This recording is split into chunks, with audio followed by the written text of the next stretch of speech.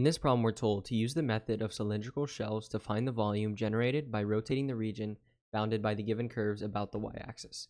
So this is number 3, and we're told that y equals the cube root of x, y equals 0, and x equals 1. So we have our two functions here, and then we're given one of our bounds. And so I'm going to go ahead and graph this here. So this is going to be our graph. If you graph y equals the cube root of x, it should look something like this. And so you don't always need to graph these problems to solve them. I just find that it's very useful.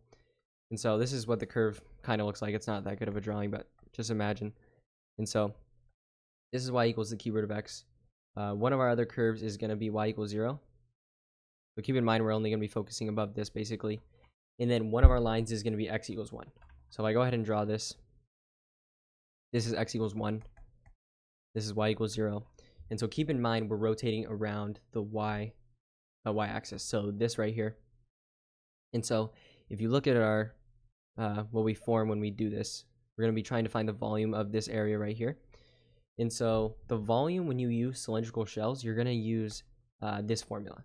Volume equals 2 pi times the integral from a to b of r times h, so radius times height, times dx or dy, depending on which one you're rotating around.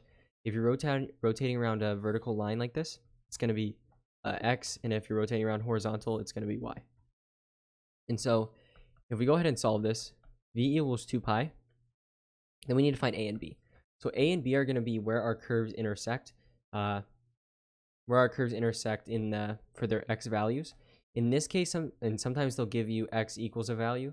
In this case, they give us x equals a value, so we know that's going to be one of our bounds, but they don't always tell you that. Usually they just give you two curves and you have to find where they intersect. In this case, they give you x equals one of them, so we know this right here is going to be the upper bound of our curve, right?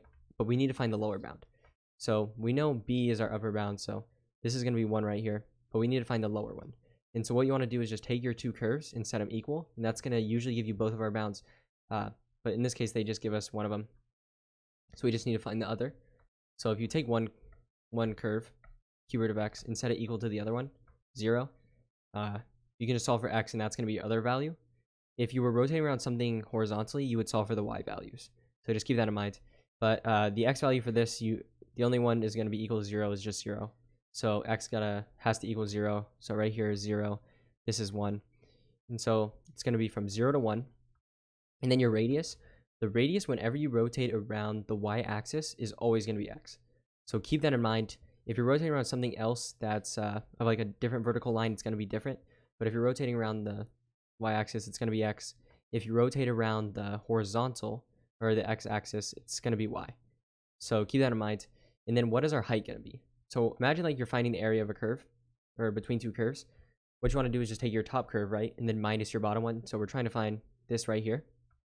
So in this case, our top curve, right, is the cube root of x. And so our bottom one is going to be 0, but sometimes it's like a different curve, right? It just makes it easier. So if we minus 0, it's not going to be anything. But if it was a different curve, you would have to actually subtract from it.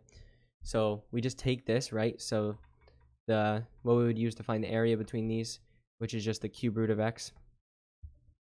And so minus 0, right? Because that's our bottom one, but minusing 0 does nothing. So times the cube root of x times dx. And so we use dx, right, because we're using x variables. And so if you go ahead and solve this, x times the cube root of x is the same thing as x times x to the 1 over 3. And when you multiply variables like this, you add their exponents. So 1 plus 1 over 3 is just going to be x to the 4 over 3. So now we just got to take the integral of this, correct?